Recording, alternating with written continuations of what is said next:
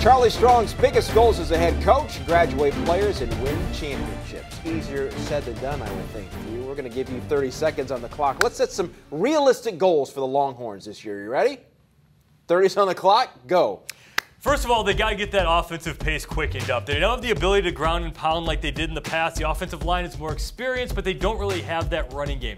They're going to have to keep up with the TCUs and Baylors of the world, and they're going to have to really rock with this offense. So their realistic goal this year is to win 10 games. It's a tall, tall order, considering the Longhorns aren't going to be better than Notre Dame, Oklahoma, TCU, or Baylor, and all 4 of those games are away from Austin. But Texas has got to be above that. There are more than enough good players across the board, and for this coaching staff to do more, win 10 games. 30 seconds, you did it. We have a winner. Hopefully they've got one in Austin this year. For Pete Fiutak, I'm Ray Crawford. Rock on, CampusInsiders.com.